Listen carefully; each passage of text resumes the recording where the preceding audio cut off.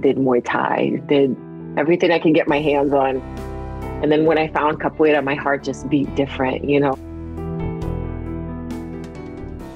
Welcome. This is Whistlekick Martial Arts Radio, episode 728, with today's guest, Professora Morena Lima. I'm Jeremy Lesniak. I'm your host for the show.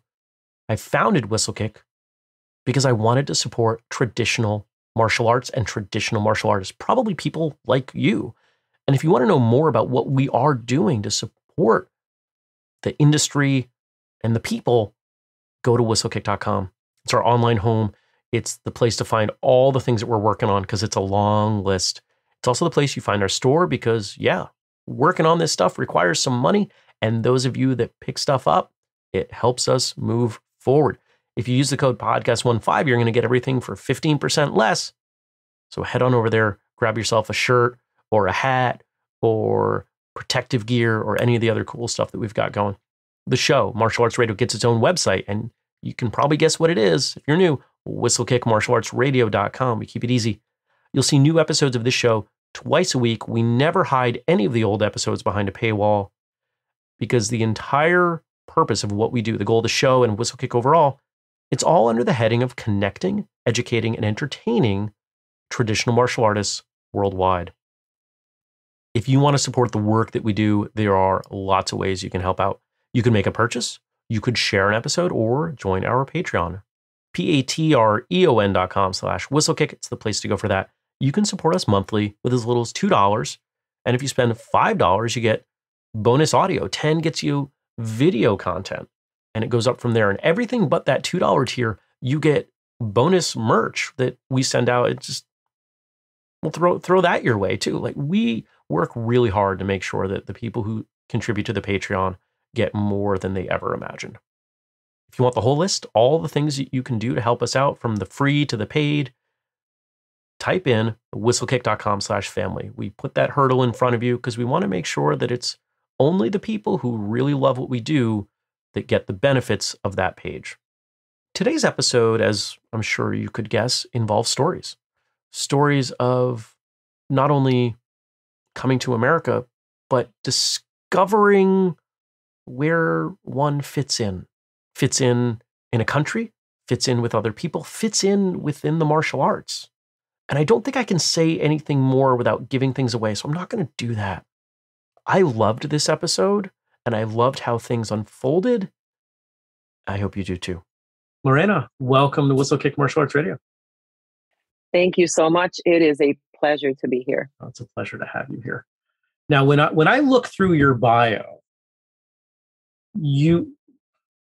if someone was to take my bio and just like swap out the things for different things that were kind of similar, it would be your bio, right? Like, you have this passion for movement and cross training that very few, admittedly a growing group, but still a very small minority of martial artists have. And I love that. And I know we're going to get into some cool stuff. So I'm pumped that we get to go there. Thank you. I'm excited too. I think that there's just so much knowledge. There's so much to learn, right? Mm-hmm. And everything is just so interesting. And I respect all kinds of modalities. So I feel like cross training just gives me a better view of every game. I cross-train a lot because at first I was kind of like finding myself. I didn't know what I wanted to do. Specifically, I didn't really like being violent. So violence was hard for me. I was very shy. I was an introvert. I was many things that I'm not today, right? Due to all this training for so many years. So when I got into it, I was like, okay, I just want to learn how to punch. I want to learn how to kick. And then you can look at any martial art in different levels as you get older in it. You can look at it from, how to receive impact. That's something people don't think about, but that takes you a long time to learn. How to receive impact, how to take like heavy energy, someone really going at you and you not, losing your mind, but understanding how to think through these situations, like emotional handling, and there's physical handling, and there's different aspects to everything. And I'm a lover devout lover of capoeira, and capoeira is very vast. So it's too many things into one. It's a whole culture in itself. And throughout my training of other things nowadays, and I've been training capoeira since 1998 now, which is amazing to me that I can even say that. Like I trained capoeira for that many years. It's exciting. And it's also, it's good and it's bad because I see everyone who started who's not here anymore, right? Who's not here anymore. A lot of people don't make it through the funnel, right? The tiny little funnel, you start like way up there, and then I would be one of those. I started capoeira in 1998. I made about 2 years. Yeah. That's amazing. That's amazing. So that's what I'm saying. It's like, it's a funnel, and capoeira is vast. There's too many. Capoeira doesn't really have rules on how you can use your movement. Pretty much there it is.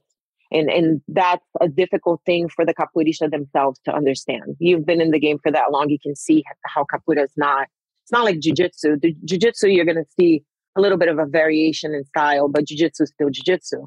Boxing, you're going to see a variation in style, but boxing is still boxing. But capoeira will still be capoeira, and it will look completely different depending where you go.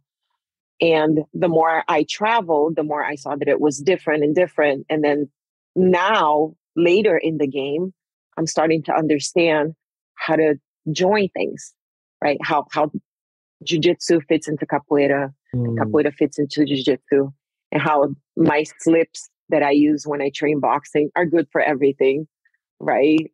For movement, for arm drags, for takedowns. When you talk about, you brought up those three arts, boxing. When you say jiu-jitsu, you're referring to BJJ specifically? Yes, I am a first degree black belt in the art of Brazilian jiu-jitsu as well. I started training jiu-jitsu a little bit after I started training capoeira. So I started capoeira at 14. I started with karate at first at 12, and then did kickboxing, did Muay Thai, did everything I could get my hands on. Yeah. And then when I found capoeira, my heart just beat different. You know, it just... Ooh, I like the way you said that. Yes, because amongst capoeiristas, we say that, you know, capoeira, it picks you, it chooses you. You don't pick capoeira, it picks you, and then it's your meant for it, and you fall in love with it, and like I said, it's so vast. You keep the more you learn, the more you notice you have so much to learn. And when Brazilian Jiu-Jitsu came into my life, it's because I was extremely bullied, and if the person back then, like the little kid in me could never imagine the woman I am today. And I always remember being that little kid, being defenseless, being helpless, not knowing what to do because I was getting beat up on the daily. I lived in upstate New York, and everyone thinks upstate New York is great, but it's not. It was so ghetto. Depends on the area. Yeah, it was like, I'm not going to name names, but I've spent time up there. I'm not that far from upstate New York. Depends on the area. Yeah, so it's upstate New York was different for me. We moved to the States when I was born in Brazil. So I am Brazilian American. I was born in Brazil, and we're going way back. I was born in Brazil in next to the Amazon. So I'm from Belém do Pará, which is different for most Brazilians in the US, which is why I look Hispanic and everyone will speak Spanish to me, but I'm Brazilian. And I've heard that is like the worst thing you can do to a Brazilian is to speak Spanish. It's because it's so frustrating, because very few of us learn Portuguese. I can still count to 10. That's all I've got left for my time in capoeira. But just if I was to rattle off some Spanish at you, like I've heard it's like nails on a chalkboard to someone from Brazil. See, but that's where I'm different, okay. Right? I'm fluent in a couple of different languages, and I spent time living in Puerto Rico. So I got to immerse myself into culture a little more. Sure. So I'm fluent in Spanish, and I'll speak Spanish back, because before I would get that feeling. Yeah, I would. But Spanish was the closest language I had when I came to the States. We went to Miami. It was easier to learn Spanish than it was to learn English. Sure. yeah, so I started learning Spanish. Um, and from there, and Miami was interesting too. Miami is so warm, so full of culture. And coming from Brazil, at the tender age of a couple of days to turn to 11, I came during the World Cup of '94. Why did you Yes. move? Why did your family move? Um, we were very, very poor. We were very poor. My life in Brazil, the time I spent there was also difficult. We lived in the gold mines for like a year or two, digging up gold. And my mother was always working and she was never home. I have brothers, so I had to grow up very early. And if you see a child in Brazil and a child in the US, um, the the child in the US is innocent longer, right? You see a child in Brazil, they understand a different view of the world, the view of the breadwinner. They work hard. They have to contribute. They have to. It's just different. The world is more malicious, for a lack of another word, because people don't have a way. So they have to watch out, watch over your shoulder, make sure no one tries to steal your money when you're going to the market. It's different. Um, so when I came to the States, it was freedom in a way because we had a lot we didn't have. We were so poor that sometimes it was like, okay, rice and beans, this is what you have. At some time, at some point, my grandparents hunted, so they brought back meat, and then we had a lot of meat for a while, and then things were tough, and things are always tough. That's all I remember when we were a child. You hinted at something at the very, very beginning, and it was an interesting word choice. And I don't remember exactly what it was, but it gave me the sense that you grew up around violence. So was there a violence component to your time in Brazil as well? Yes, there was always a violent component. Yeah. It's growing up you see a lot of abuse. It's normal, man beating up women. It's normal to see that, and it's not normal. But you grew up a lot around that. People in my family, and it's seeing that happen when you're little kind of puts it into perspective like, well, if I don't do the right things, maybe I'll get beat up, which happens, over there. Whenever you did something wrong back in the day, you just deserved a really good spanking. So, and then my mother, who didn't know what to do, was a child with a child.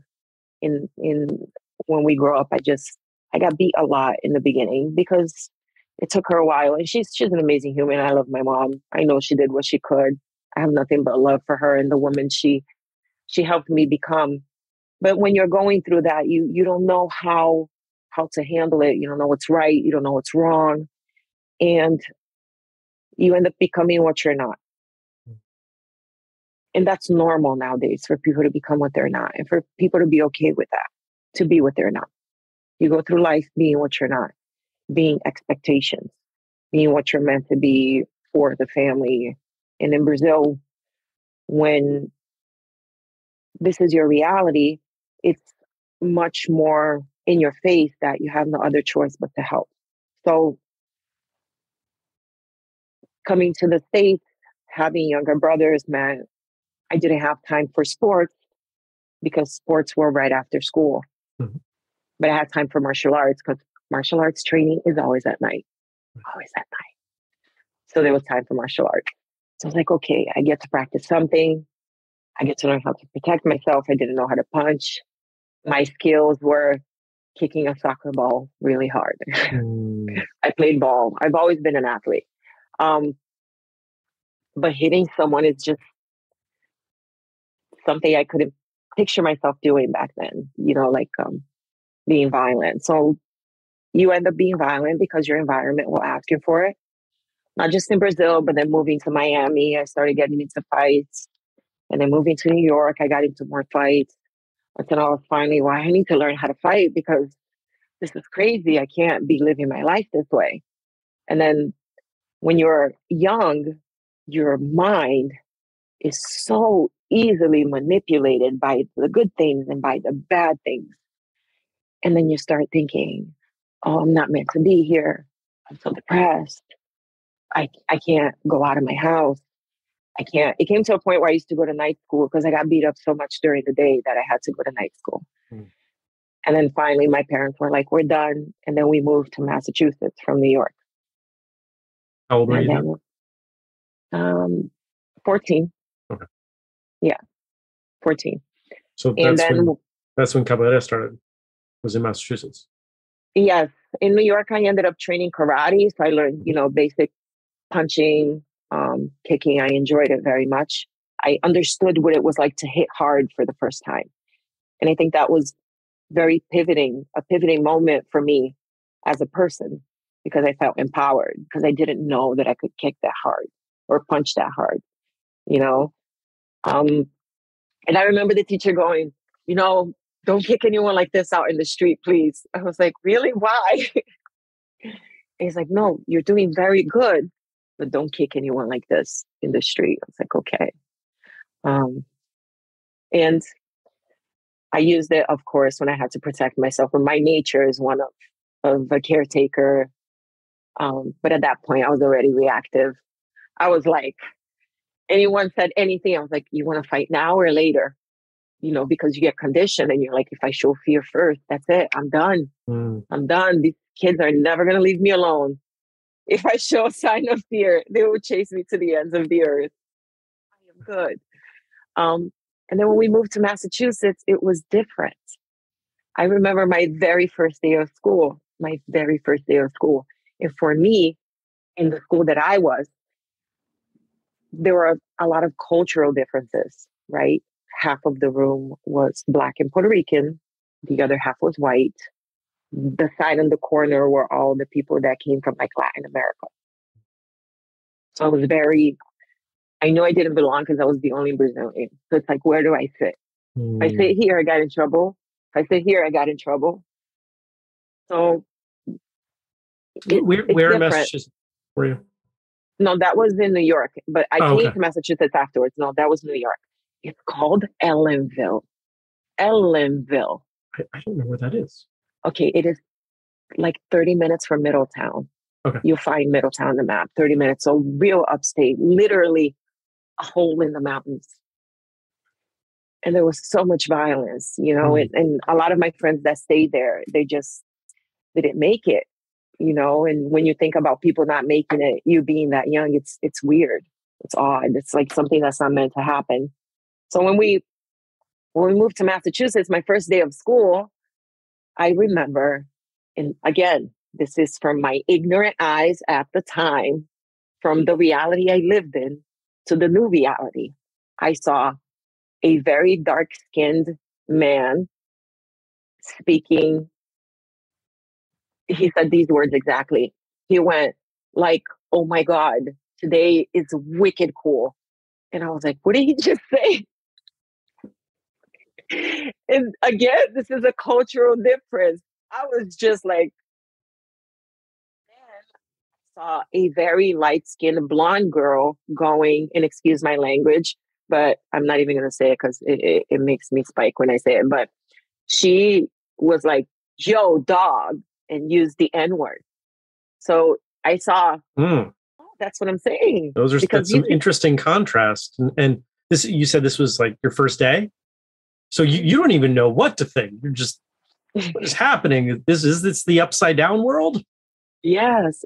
But then a huge Brazilian community, which was also hard. I didn't know how to deal with Brazilians. I just came from learning how to be American. Like the only reason why I don't have an accent is because I was working really hard to sound American for a long time, being in front of the mirror, speaking to myself, making sure my bathroom sounded like a TH and not like an F, bathroom. I have to go to the bathroom, miss, and then you come and you're like, you're not Brazilian enough. You're like, what happened? I thought I just went through this backwards over there. Yeah. So then you come here, and then I didn't know that people were so culturally different in Brazil, because the places I traveled in Brazil were all in the north. and people aren't that different. But then you go from the more north and you start going to like São Paulo, Rio, and then you go to the south. It's like different countries that they speak Portuguese, but it's so different. People forget. I mean, but listeners may forget how big Brazil is. It is not a small country. It's massive. It's massive. It's huge. And there's so many cultural differences within Brazil. So much is different. And the people in Framingham are mainly from, because I moved to Framingham, people in Framingham are mainly from Minas Gerais, which is a completely different dialect of Portuguese than I have. So here we go again. Right. It's okay. You keep going. But then I found capoeira, and then I was like, wow, this is so cool. Has dance, this has music. And I was doing a little bit of ballroom. I've always liked dance. I've always liked everything. So I figured I'll just keep myself active in the time I can. Because every other time I was being a caretaker to my brother. So I figured I'd enjoy the little bit of time I have and always explore. And then when I found capoeira, it was like everything was there, right? And then in our capoeira school, a couple of years later, when I saw jiu-jitsu, I was like, that's a really tiny woman handling a very big man. It was amazing for me to see. And she was just doing a presentation, but this presentation that she did, showing techniques and showing she did a couple of sweeps and arm bars, triangles, basic jiu-jitsu stuff from the self-defense situations, like, chokeholds from the ground and situations that I had been in, you know what I mean? Through feeling violence from other people. And I was like, I didn't know what to do when that happened to me. I had no idea what to do. Because what are you going to do? I was training karate. My punch is not going to be that strong in close range. And maybe it's not going to be that strong for some people who are really strong, period. Maybe it won't be as effective because you're like going power against power, unless you're really good, really comfortable, that you're at a point where you understand movement, distance, and you know how to dodge, you know how to get in and get out. Just something I did not have yet at all. So I couldn't count on it. I was like, okay, this doesn't work. But then jiu-jitsu, I was like, oh, okay, jiu-jitsu is so interesting. Then I started training nogi. And I was like, wow. And then my capoeira master was blue belt. If I may ask, because capoeira at that time in Massachusetts was not big. Can I ask who you were training with? So I started in another group in Artimania Capoeira with, at the time, was Nidio Carranca with Mestre Boy. Mestre Boy went to Axé afterwards. But back in the day, Mestre Boy was in Jersey. Nidio Carranca was here. But then I had happened what many of us have happened in martial arts. My master up and left. He just bounced. We woke up one day with all that love for capoeira in our hearts, and he got up and he bounced. And it was so very difficult to have all this love and not know what to do with it. So I had met my mestre, which is currently until today, he's Mestre Zé com Fome, which Z with hunger. That's what it translates to. Nice. I don't know his name, but please continue. Yeah, so my mestre and I are the representatives for our group in Brazil, which is, I'm from a very large group. It's FICAG, the letters FICAG, and it stands for Fundação Internacional Capoeira Artes das Gerais, because it also comes from Minas Gerais, from Belo Horizonte. My group, coincidentally, comes from Belo Horizonte. So I met my mestre at my batizado. It was a small event. Do you remember the Dragon Lair in Framingham? Still there? They had a bunch of events. We're going back far enough. No. Okay, they're still there. So the Dragon Lair used to have tons of fighting events at Club Lido's. They had some small competitions too, and they're still up. They're still standing in Framingham. Cool. And that's where a lot of us in jiu-jitsu started at the time. We started jiu-jitsu there because it was the only real jiu-jitsu place, but they didn't do gi. They only did no gi. Yeah, so you have some guys in the area like Soneca, who's also a longtime black belt, Terrinha, who's also a longtime black belt champion. All of them came, a lot of us from many different teams that are in Massachusetts came from the Dragon Lair at the time. So I would go to the Dragon Lair, train there, and then I would go in my master would be a student at the Dragon Lair like me, right? And then together we'd go to Capoeira and I trained Capoeira with him. And then because he trained everything else, he did Muay Thai and then he started teaching more Jiu-Jitsu and then he got into gi.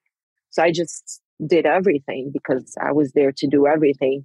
But at this point in my life, I was an extremely reactive human, and being with other people was extremely hard for me. And that's a fact. I didn't know how well, people easily impacted me, and I didn't know how I impacted people. So I didn't know. I was very, how it takes us time, I think, sometimes for us to understand the external or how people perceive us. And I knew how to speak how my mother spoke to me, and it was always in a very rude tone. I knew how to protect myself by staying away, which means I didn't know how to socialize. And then when people, how in Capoeira rodas, sometimes things get a little spicy, right? Things get spicy, Yeah. But for me, if things got spicy, I was already like, okay, it's on, let's go. Because that's the mindset that I was in. It's protection. It's fight mode. All of a sudden, that headbutt's not a fake. All of a sudden, you're making contact. No, they had to hit me first. I was very precise about that because I remember. But that's what I mean. They slip. That I'm forgetting all my term names, but a kick, connects. It's an accident. You're like, all right, let's go. Yeah, no, because capoeira, it really is. It's because capoeira is in the subtleties, right? It's the difference between jiu-jitsu and capoeira. In capoeira, it takes us time, but we learn how to maneuver energy and flow, right? And then you're always kind of looking for that energy and flow together, but you are trying to catch each other. It's just that there's so much timing and exits. And as you get good, the window of where you are able to actually get someone, it's like this tiny as they get better. Because they have good protection, they understand how to use the movement to their advantage and how to stay in the flow of the rhythm. Because I think that's what takes longest, right, for you to understand. But then capoeira doesn't have rules, meaning like I can kick fast, I can kick slow. The slow kick doesn't necessarily mean that it's a futile kick. Maybe the slow kick is a trap. Or maybe there's lots of unsaid rules in capoeira. And because I had been through so many of these live experiences, and back in the day I started, it was still the 90s. So, everybody was getting in capoeira. We had the street rodas and in New York every Saturday. Have you ever been to those? I haven't seen them in New York, but I've seen them in other places. Yeah, New York had... Go ahead. And I've been tempted to jump in. I mean, not now, but I bumped into one of them in Maine, of all places, and it was during the time that I was training capoeira, and I was like, I kind of want to jump in, but I don't know this group because I don't know how they're going to play. I don't know how they're going to react to a stranger. So I just watched. Yeah, I had just enough capoeira education to understand some of these things you're talking about. That these, when you talked about earlier boxing and you're talking about BJJ. There's the competitive aspect. There's the rule set, which guides what people do and how they do. Maybe not completely, but it does give some guidance to how things are going to go. The rules of boxing might be slightly different depending on where you go, but they're more or less the same. The rules of BJJ competition are more or less the same when you go places, but without being competition driven, capoeira can be so dramatically different. And what I notice, and I'm curious if you feel the same, it's the personality of the instructor, of the mestre, that seems to make the biggest impact on the culture of that school. If the instructor's a big old jerk, people tend to play in a much more aggressive way. I think that is a reality of any art, right? The student, unfortunately, because the student puts the master in such a high pedestal, we end up just, repeating the same cycle back and forth. And capoeira is very held into its traditions, but everyone argues about the tradition that is best because there is an evolution of capoeira in different aspects. Like we have groups that clearly are impacting other groups in their growth. Like I come from a more martial arts style of capoeira, but I know how to play the other games because it is necessary to know how to play all the games. But you can see clearly in my ginga what style I come from. It's so like no, when you say skills. more of a martial arts style, would the other end of that spectrum be more the dance elements? Is that kind of the dichotomy? So the reason why I say particularly martial arts style, I will still be dancing my bum off in capoeira because it needs that rhythm. Yeah. But the reason why I say martial arts styles, I'm always worried about the malicious part of the game. Okay. Meaning like everything I do, I worry about the consequence, the action and reaction, which is something that we do as martial artists across the board, right? So we always make sure that our base is one where we're not going to be leaving ourselves open. I do all of that within my ginga and my movement. I always anticipate, as we do in other arts, anticipate what could go wrong, right? Mm-hmm. The difference between my capoeira and other capoeiras meaning is someone who's from another style, maybe they prioritize a body language that has lower arms, more exposed face, and they trust their partners enough to do a esquiva where their face is going to be exposed right in there. Where in my house or, you know, in my traditions, if you do that, in capoeira, we talk a lot about malicia in capoeira, the malicious aspect of capoeira. Capoeira is supposed to, it looks like a dance on purpose, so it's meant to make you comfortable. Capoeira is meant to make you comfortable. It's meant to make you free. It's meant to make you get into my flow. Kind of like, you know, the snake dancing around, tricking you until the bite comes. We talk about that a lot in capoeira, that we cook the energy and we make things happen. Just like in BJJ, you know, I'm small. I can't go head to toe against the guy who's bigger than me, right? But we put a kimono in there, things change because I have a lot of tools, because I understand my grips, the action, the reaction, right? But I can't make him do what I want. Not exactly, right? I can't push him and he won't go, but if I pull him, he will go. So capoeira teaches you a lot of this getting in and out, and you're supposed to be thinking about this 24/7. But I come from, there's capoeira, there's many different styles of capoeira, right? Many different styles. But capoeira that was created by Mestre Bimba, which is the capoeira regional, the capoeira that comes with more of the fighting aspect, the capoeira that's a bit more athletic and dynamic.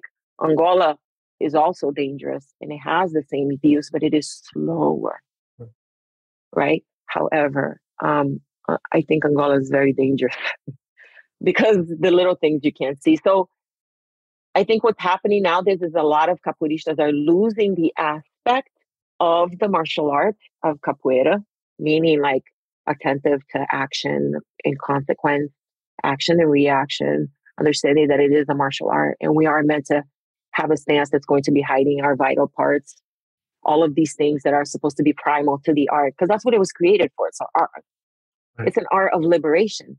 Capoeira was created in a time of need, of liberation, created by the Afro-Brazilians. So the African slaves that were taken to Brazil, that were going through struggle, that had no liberty. And capoeira was created to look like a dance because when the ufeitor, the slave owner, would be like, oh, they're just doing their tradition. But no, they were fighting, they were practicing. A lot of the movements are called animal moves because they were getting ready to rebel, to liberate. So I feel like losing the martial arts aspect of capoeira is almost, it's an injustice in my point of view.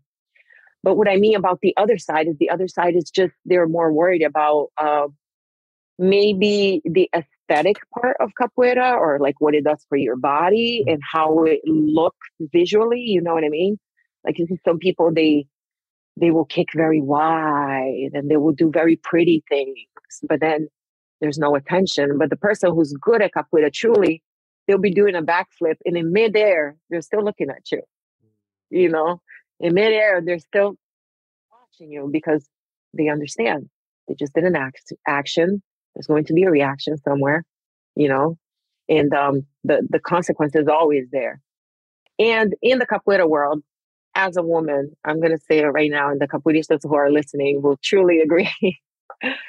As a woman in the capoeira world, having a game like mine is very different. It's not very usual, right? Because capoeira is vast. Capoeira has takedowns, lots of takedowns, lots of takedowns, lots of action, reaction, ins and outs, lots of maneuvering of energy. You can make, it's just like boxing and any other art. You're not going to go and just punch in the face. If you want to punch in the face, you're going to punch in the body until the face is liberated. And you're like, oh, the face is there now. I'm going to go to the face. But, and that's something that training martial arts, cross training in martial arts, it's just a different view, you know?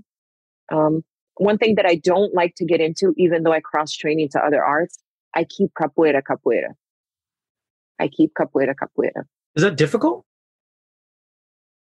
I think for me, no. For a lot of people, it is. For me, it's not difficult because I exercise it often. I work on my body language diligently. I'm always working on my body language, and I'm always trying to make sure that there's a softness, but it's open to other things. But what's happening right now in a lot of social media, which it stinks. That's all people care about sometimes, is being famous, right? It's sad. So which, sometimes we all know gets you almost nothing. I know. What's the point? But they're doing it, they'll be doing like, oh, capoeira is good for the body, but then the girl's wearing gloves or the guy's wearing gloves and they're punching pads and then they're doing kicks. You've seen that video, right? I've seen a number of things that purport to be capoeira that, I fully admit, I know virtually nothing. I can step into a roda and barely function at this point, years later. Stop. But I know enough to know, why are you wearing fingerless gloves? That's what. There's no point to that, right? Like, yeah. It's like I said, it's different views of the game. You know what I mean? Like, I can go in capoeira, like right now, I can go into capoeira, and anywhere that I am in that roda will give me what I want from capoeira, because I'm there to take the energy. Obviously, I want to play, but there's ways you maneuver the game, so the game is down to your level. So you're like, okay, I really don't want to brawl because I'm not feeling good today. I don't want to get in there and do all that. So if your body language, which I just said, I work on body language diligently, because there's a difference between me doing a ginga with my upper body and things are relaxed, right? Hey, let's play. Okay. Oh, you see people, they want to play because it's loose movement. You can tell that there's no ill, but if I start going, like there's a lot that's going on, and that took me a long time to understand. And the fact that I understand it is a victory in itself. But it's understanding how to keep the energy where you want it, understanding that how you get in there makes a difference. So like, let's say if I was in your shoes, I'd be going to, who does the roda belong to? Because this is how I learned. And I was very fortunate, and I'm going to say fortunate, or because not everyone gets this anymore, how you get to a place. How do you go somewhere? How do you go somewhere where you're not known? You're the only person. How do you not mess up what's going on there, but still play because you want to play so bad, right? So usually I would go, meet the owner of the roda, contribute with some energy, say hello to the people who look like them. They matter. You can always tell, right? Oh, yeah. The people who matter, you can always tell. Hi, how are you? Da-da-da. And be like, can I play? Okay. And you breathe and you smile. And that took me forever to learn how to do. Mm. You smile. You smile. That's like what it's called playing. It's not called fighting. Because your face can change so much, right? And in the beginning, when I played, I always looked angry because that's how I felt, right? So now I put a smile in your face and you let the energy be slow. Boom. You don't have to play lots of capoeira. Or you do, but lots of capoeira can be looked at differently. Lots of capoeira can be moving and really feeling what it's like to be in your body during that moment, because the roda is like, wow, right? People, it's energy, people are smiling, people are clapping, people are playing, the instruments are there. And if you feel that for capoeira, that you want to play, you're like, oh, that's amazing, I'm gonna go play. We call it that the beating ball, it calls you. Capoeira calls you to play. It invites you for a dance, right? And then how you enjoy that dance could be so much. It's your own experience, right? I've seen people who are so much older. They're like in their 70s and they're playing capoeira, and they will have amazing games. And it won't be visually like, wow, they did a backflip, but you can tell that they understand the game. They're cutting off movements by just moving a particular way. They're smiling, they're enjoying themselves. Like, that's what I want. This is my goal for what I do, is being in the game until my time is over, right? Yes, until my time is over, being in the game until my time is over, however I can contribute. And right now, at first I wanted to just be good. So I got into the roda and I was good, and I got into a lot of fights and I got known because this is what capoeira was about back then, right? But what capoeira really needs to be about, which is what it's turning into, especially in the States. Look, you have a Brazilian telling you this right now. Brazilian, okay? I've been to Brazil to train capoeira. I train online with groups in Brazil all the time, and I speak to a lot of people. And the capoeira is growing so well professionally in the States. People are doing it well in the States. They're doing a family environment. They're hitting communities. They're giving people the power of community, which right now, it's like the most needed thing. For sure. Right? COVID was hard, right? It was. It's still hard. Very true. Yeah, it's still hard. And a lot of people are very scared, and a lot of people have lost touch with themselves. And throughout this whole process of everything happening, I was like, I want people to stay in the arts. Like I said, I've been through a lot of things, but at this moment in my life, at this exact moment, I'm on the other side of a lot of struggle, because my husband and I were apart throughout my pregnancy and a couple of years, and we just moved back in together. He was in another country, and that's how you know Bernadette, right? Bernadette, me and my husband. By the way, I'm gonna say this here, and if she hears this after, it would be amazing for me. Bernadette is the woman, the idol I needed in my life. And we how did you meet her? Tell us more about how you met her. She's my husband's friend. She's a black belt for Renzo Gracie, and my husband had a gym in Manchester, New Hampshire. So I was in Manchester, New Hampshire. We were Team Link New Hampshire back then, right? We were part of Team Link. And Bernadette would come to train with us all the time. And I was, blue belt when I met her, and I was competing a lot, and I was so in shape. And you thought you were hot stuff, and then you rolled with Bernadette. Exactly. Is that what happened? Because you would not be the first person who said that to me about the first time they rolled with Bernadette. They're like, I thought I was pretty good, and then I rolled with Bernadette, and I was like, I guess I'm not. Like, you're fine. You did great. You did great, darling. It's okay. You did great. She's incredible. And then we go again. She is, and for me, I'm saying this as a female martial artist, and I've been in the game. Like, when I met her, I was already in it for a while. It is so difficult to have someone to look up to that's going to be that close. You can have people who are far away now with social media, you know about everybody, right? But to have someone that close, someone I can talk to, and I was not just that, I was very angry still. I was very angry. And she's like, she used to tell me I was very closed up, but when I saw her, I would talk a little more. She would always get a little more out of me. I was like, huh, kind of scary, but kind of cool. And she loves my husband. They're great friends. And she came to train with me many times. I trained with her through my purple belt days, got my brown belt. Like we would meet each other often. We're friends.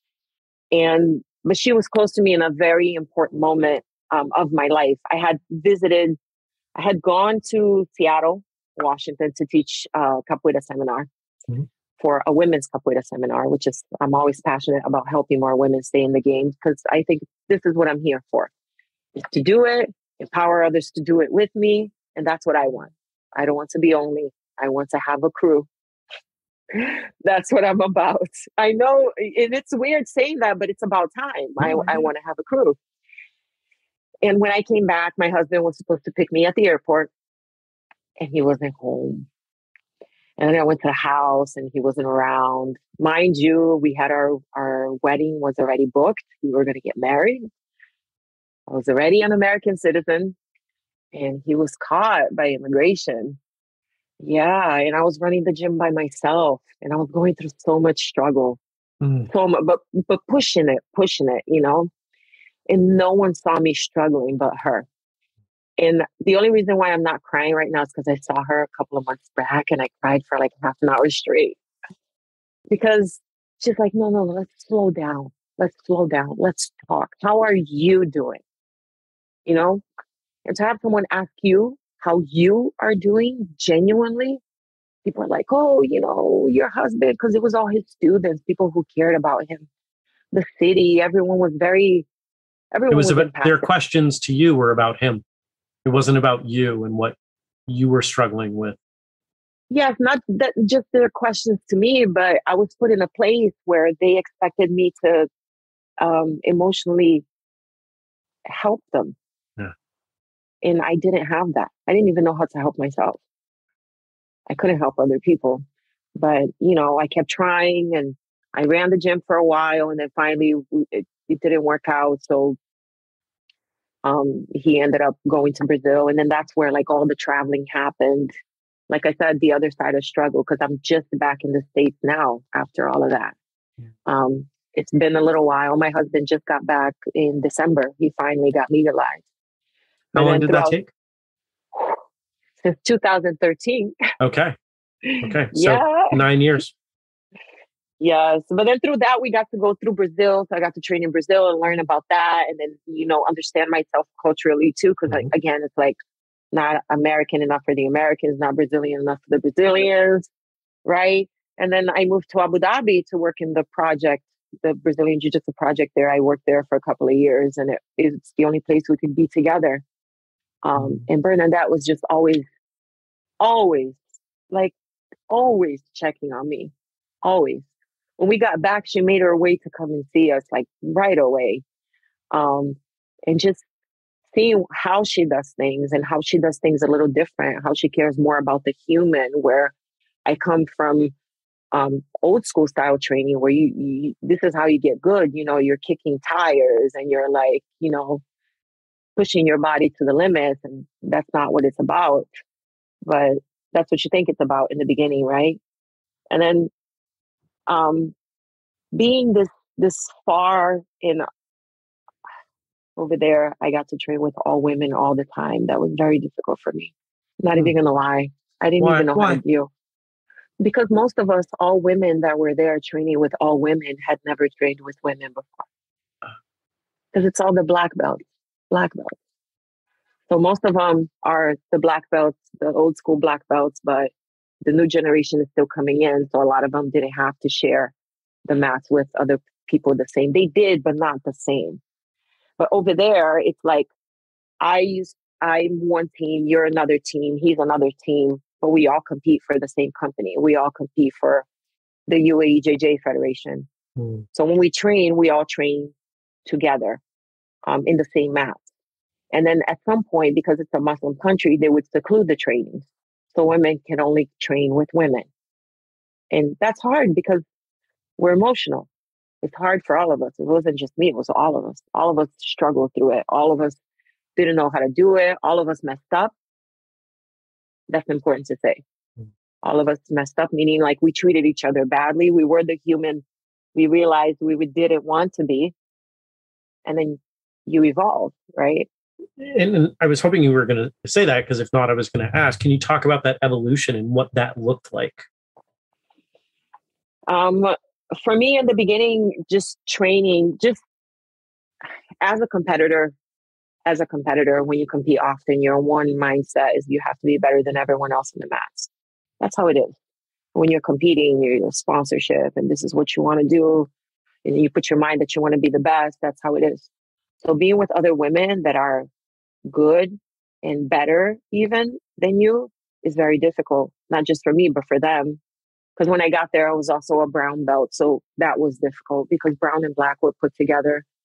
And for the women to train with me, it was hard because then someone would always go there and be like, oh, that brown belt beat you up versus, a good, well-trained purple belt will be as tough as a black belt. Mm-hmm. And that's the reality. That's the reality. They're going 8-minute fights. It's crazy. They will be physically prepared, just as prepared. But then a lot of us started building families. A lot of us are around like the same age. A lot of them older than me. I'll be 39 now in July. And a lot of them will be even older. So for me to be able to see them growing, right? Mm-hmm. And then you have women who were part of the Olympic teams. You have like Olympians there. What is it? Rosângela Conceição, Zanza. The only athlete, not man or woman, the only athlete ever in Brazil to go to the Olympics for 2 modalities at the same time. She went for judo and for wrestling. And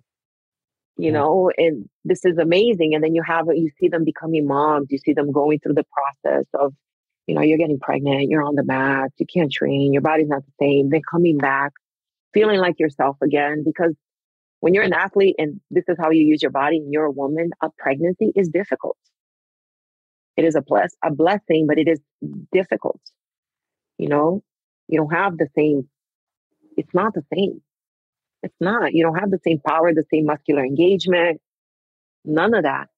And then it doesn't even really have to be a woman or a man or pregnancy or postpartum. It's more about like at some point of your life, you're not going to be this amazing athlete that you were someday way back then.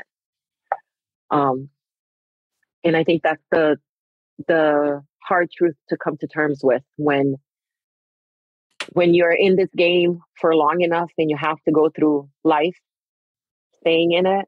Meaning like you go through pregnancies, you go through marriage, you go through changes of lifestyle, of work, you go through age, you go through injury, which is why I deal with injury prevention specifically. That's what I do for work.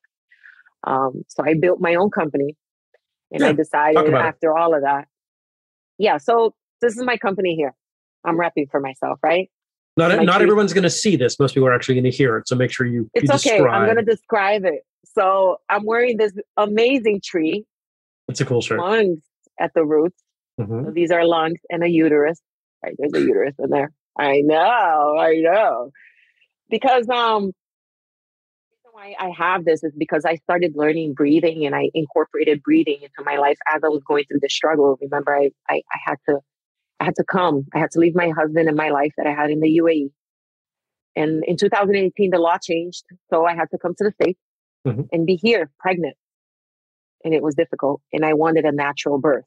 And through my research, I started getting into hypnobirthing, which has breathing exercises.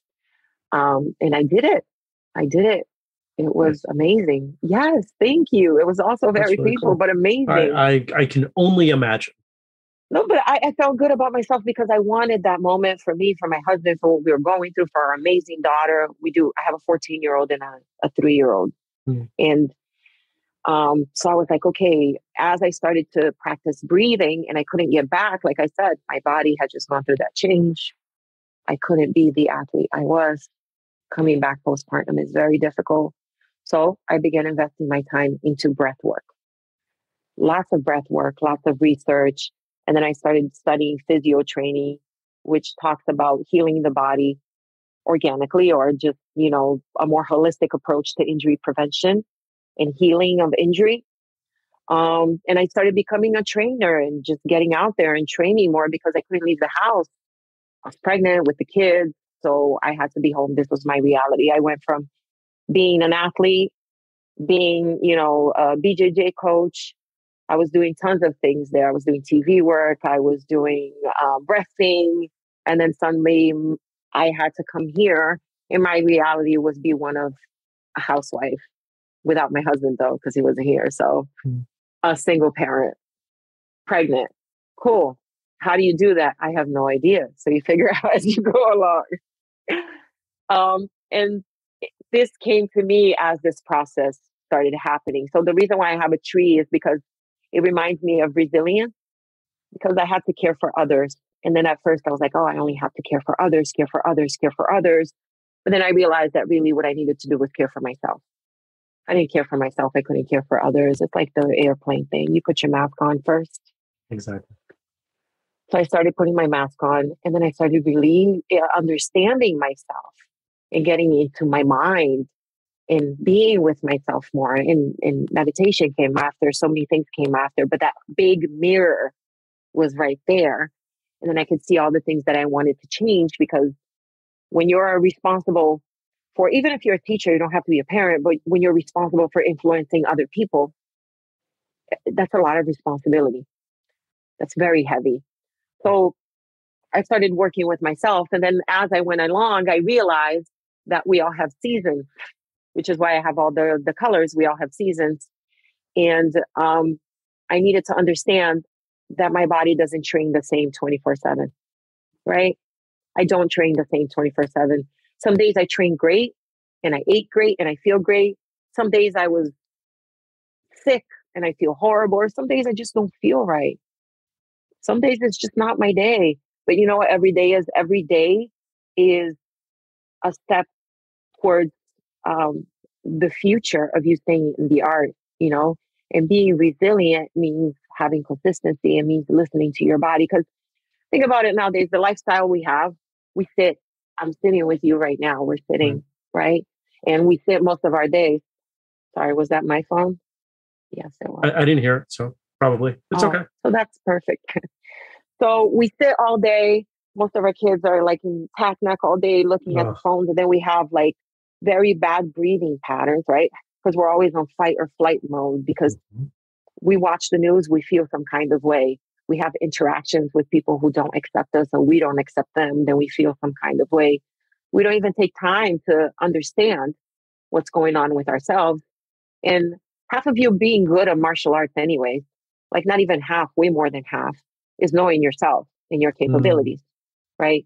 What you can do, what you cannot do, and the things that you don't like, and how can you change them for the better, for a positive way. So I built this company out of a dream. And the more I find myself in martial arts, and the more I understand that now it's not like back then. Now I have life experiences, right?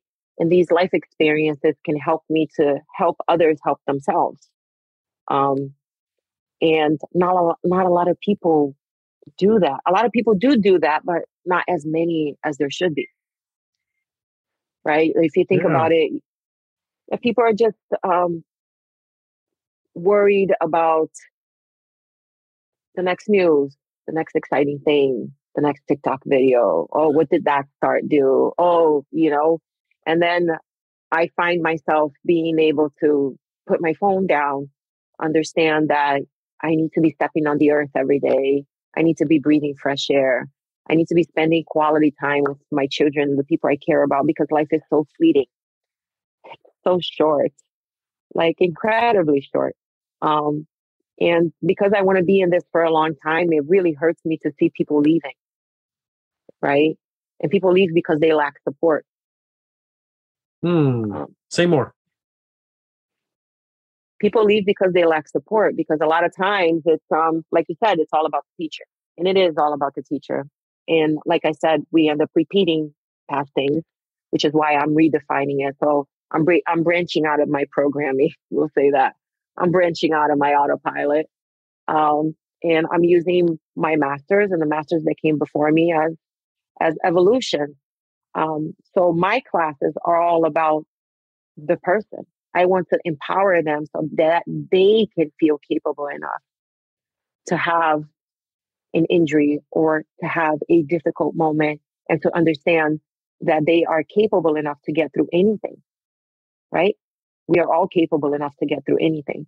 So as a woman, from my end, the support, it ends up going away as you get older in it. You get older, you build a family. How do you stay engaged? You're most likely not training with your teacher anymore because you're probably teaching on your own, right? Then you have your family to take care of. And then we don't have a lot of the teachers reaching out to the teachers, right? And then that part is difficult because if you're seeing a woman come back from postpartum, it's natural. Oh, she's back. She's okay. Some women are great. Some women are not. Some people have postpartum depression. Some people feel insecure in that environment. Some people don't understand or can't imagine having a life of practice that their body doesn't feel the same as it used to before, not even just pregnancy, but any kind of traumatic experience in your life, because you're going to have them. You're human, you know? So then you're like, oh, I injured my knee, but then it was so hard just being there that I just decided to quit. And then when I decided to go back, I always wanted to get in shape before I got back, but that never really happened. I don't like to get beat up. And that was difficult for me. So I decided to leave, right? And that's a reality. No one likes to get beat up. No one likes it, right?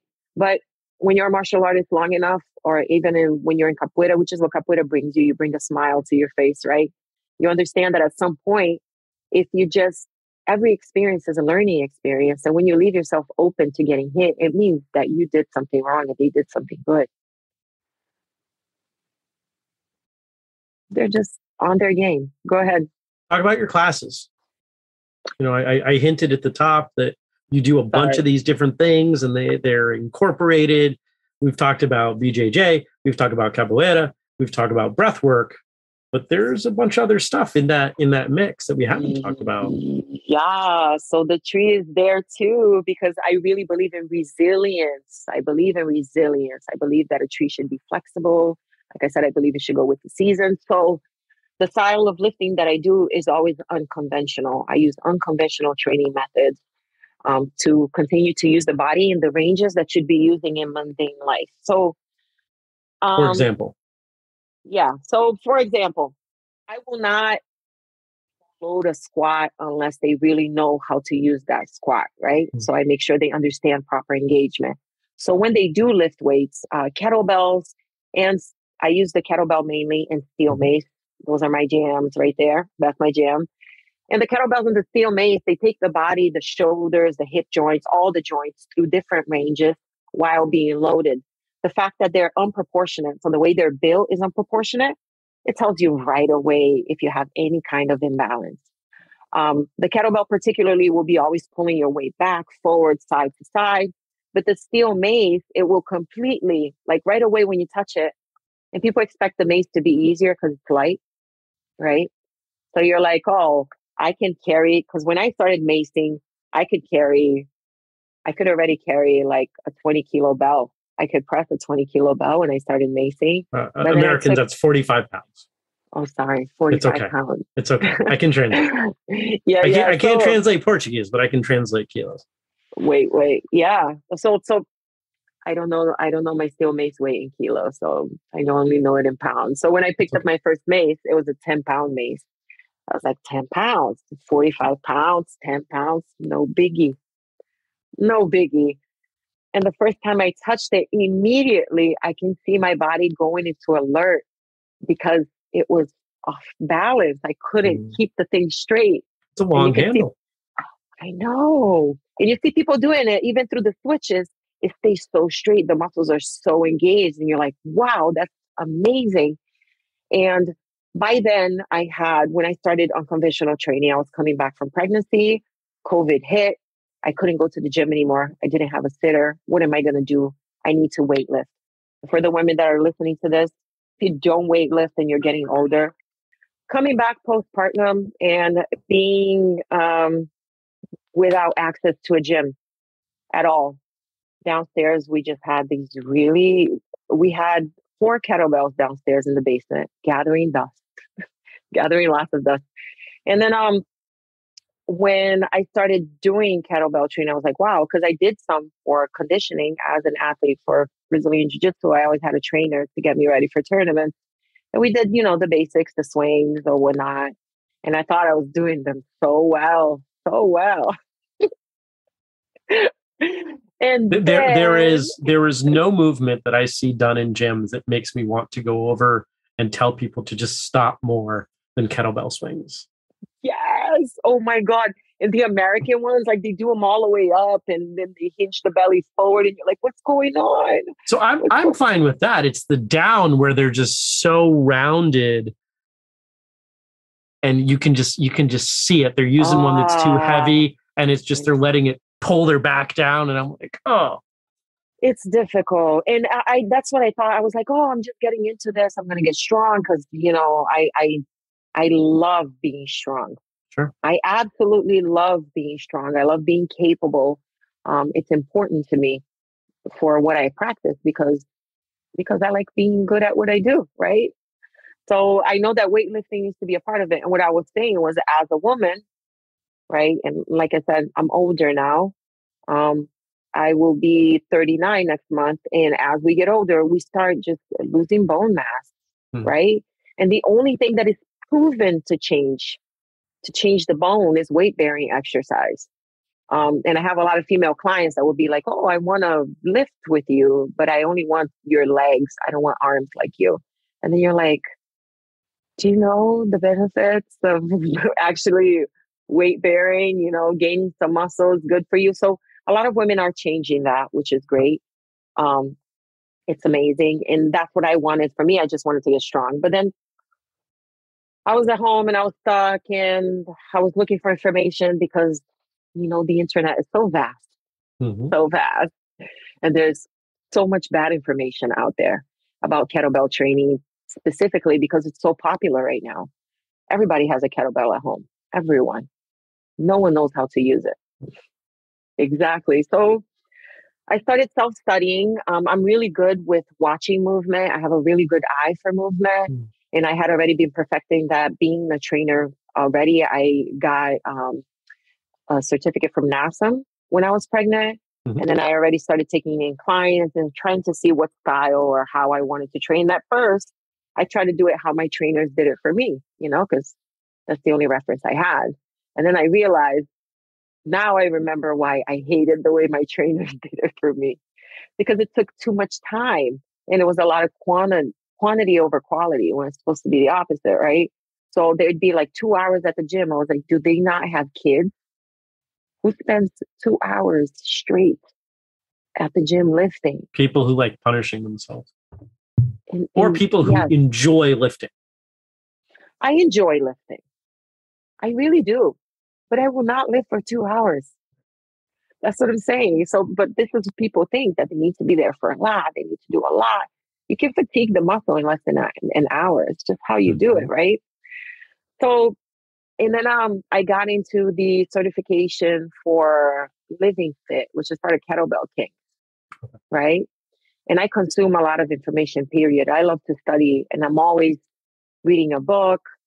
If I can't read, I'm listening to something. I'm always listening to a podcast. I'm always trying to have a different view of the world and be reminded that my goal in life is to grow, is to evolve, is to get better. I don't want to be the same person I was even last week, I want to be less ignorant than that person. I want to be more open-minded, and I want to have more freedom with more information. And because there's so much information out there, what sucks is most people, they don't know how to concentrate on the positive side of information. But that's what happened for me. I was able to concentrate on the positive side of information. So I was researching breath work. I started researching kettlebells. I got my certification from Living Fit, the expert certification with a test in the end. I was very proud of myself. And I started training people in kettlebells, and that was great. But then my friends were part of TAC Fit. You heard about TAC Fit before? No. So tactical fitness, TacFit is a fitness system that actually helps you rejuvenate the body, stay in the game longer, pretty much everything that I was already doing.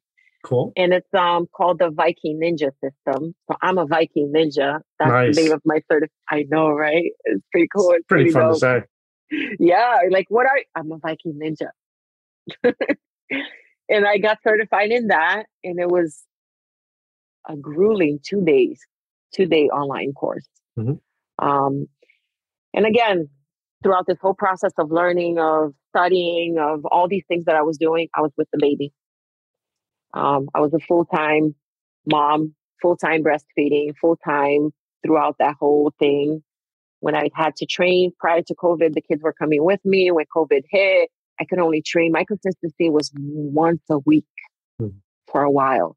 But that's all I could get. I'm not going to take it for granted. But it's better than zero. Exactly. And when you look at a growth chart, if you like zoom out, like a couple of years out, you could still see growth happening. You know, and I was like, no, I need to stay consistent. Because if I stay consistent, things will happen. Because pregnancy is very difficult and the returning process is difficult, you know. And throughout that, I had to learn how to ask for help. And I had to learn how to rely on help. And I had to relearn how to be kind to myself enough that I understand that I need those things, that it's okay for me to ask for help. So I left my daughter with my cousin. I borrowed my friend's capoeira gym, and he let me be there for these 2 days of cert. And then I passed the test for the Viking Ninja system. I was like, wow. And then I started playing with these two modalities and body movement, and it all just became one, right? But instead of thinking about just the exercise aspect, which is a difficult aspect, exercising, weightlifting is accessible from home. Great. But then there's also the most important part of it, which it will be the neurological connections that you make, right? And it will be how you think, or how hard you think, how you think of consistency. How do you fit that in your life in a way that's really going to stick versus being something that you go really hard at and then it gets really tiring and then you really want to have nothing to do with it anymore because it's annoying. Now I don't want it anymore.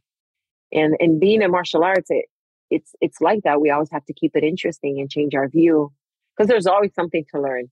Even when you reach the wall where you're like, I think I learned everything, because you have those moments. You're like, yep, this is it. When you're younger in the arts, you're like, this is it. Now I'm an expert officially.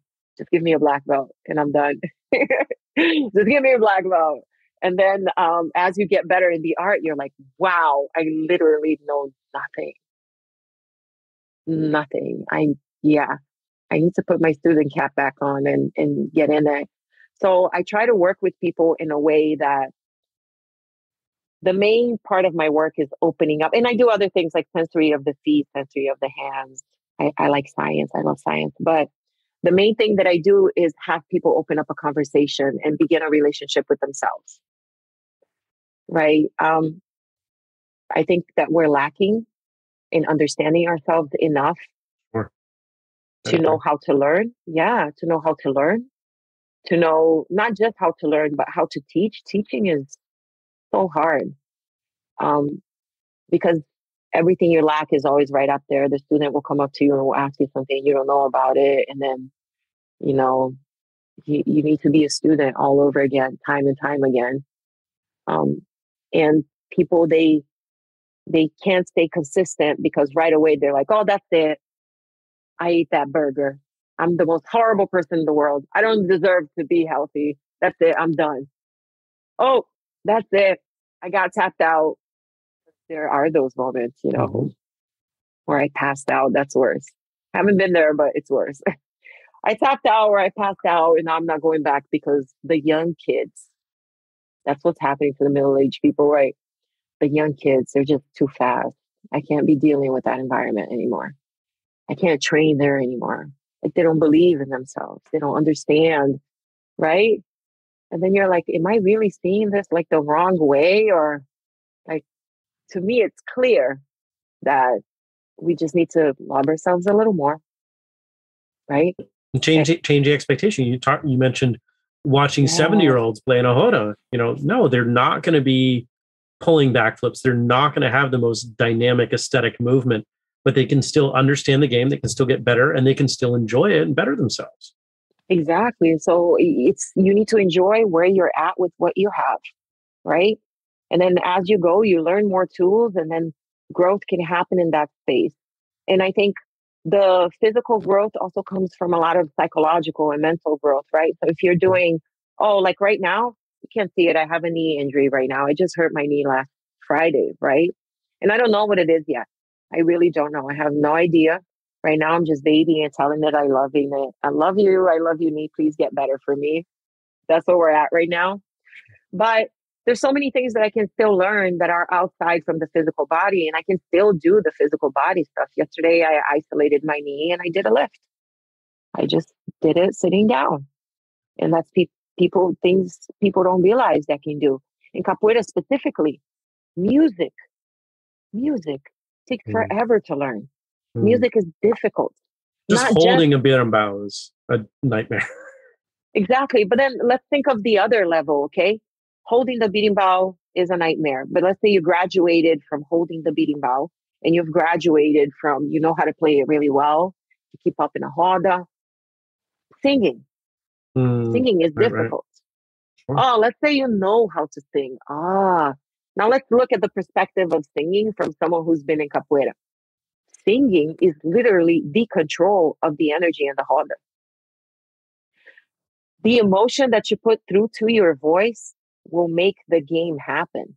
I can make you excited. I can make you get beat up. I can make a ton of things happen. You know that. Yeah. You know that. You've been in capoeira. Yeah. I just like the way you said it. It's hilarious, but it's amazing, right? I conduct the flow of energy in the roda. Right. So with me, during my singing, I'm stiff because it's hard to control your voice, right? Because the instruments in capoeira, the reason why they're difficult to sing with is because they cross the... they don't flow with the melody, you know? Like the berimbau will be like this, and then your voice has to do the complete opposite, but you're still meeting at some point in time. So usually the percussion instruments are the first ones that people get into, because the berimbau, because the berimbau is difficult. And then emotion into your singing, being there, being outside of the roda's work. Did you know that? Being a spectator. Why? Because you're contributing your energy, and just by observing it, your energy is involved. Yes, exactly. That's exactly it. And people don't realize that. It's like a chain reaction, right? It's the singer, it's the instruments. And because I spent so much time in Abu Dhabi, I had to drive an hour and a half to go see Mestre Caxias. I was the pioneer of capoeira in LA. They didn't have capoeira. And being a woman, thank you.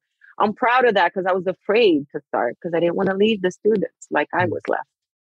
But I started it, and another mestre, a friend of mine, picked it up, so it's still alive. Nice.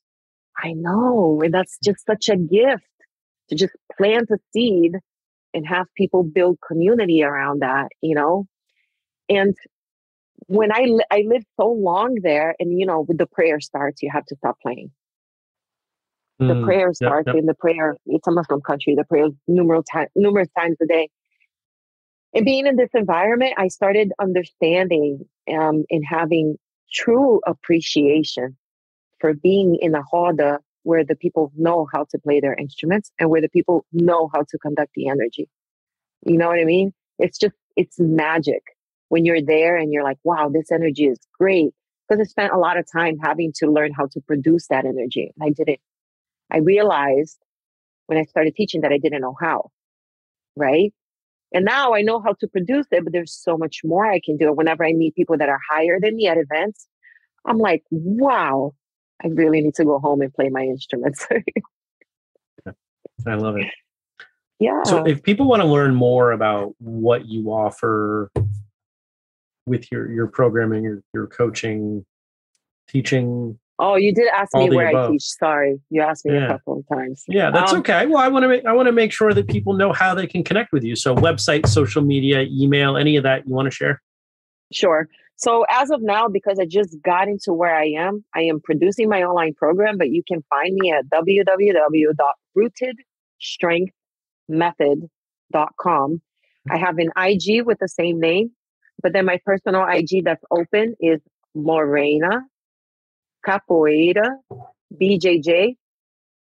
And then I have a YouTube channel as well. And I'm trying right now, it's me learning how to organize these things to make it happen, because I'm running after keep people in the game. That's what I want. But so hopefully we will have a summer launch for the program. Nice. We're hoping for a summer launch. When that hits, send me the link and we'll update the show notes with it. For sure. Awesome. This has been great. This has been a lot of fun, and I appreciate your openness and your willingness to step into all of these different places, again, openly, and yet bring them back together. Because for me, it's the combination of these things. It's understanding that they all interrelate. It's the energy, it's the music, it's the training, it's the shedding of past whatever that makes it all so valuable. And that's why I love martial arts. Agreed. So now we're going to fade out. I'm going to record an outro in a little while. Mm-hmm. This is your opportunity to speak, kind of for the last time, but directly to the audience. We've got a bunch of people listening from all different backgrounds, all around the world. What do you want to tell them?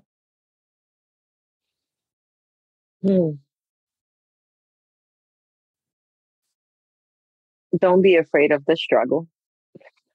It is difficult, but that's the spot where the most beautiful flowers bloom. Like, that's it for us. That's it.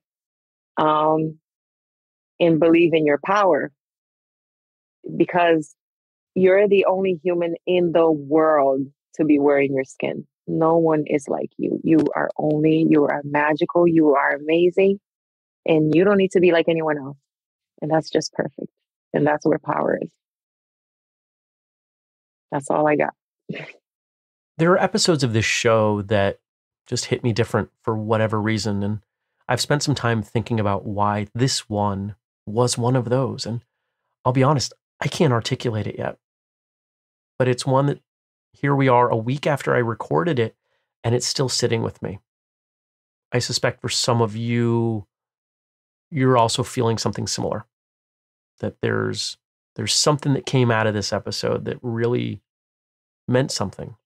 And for that, I want to thank Morena, because it was her openness and her willingness to go to these places that we needed to go that led to such a wonderful episode. So thank you.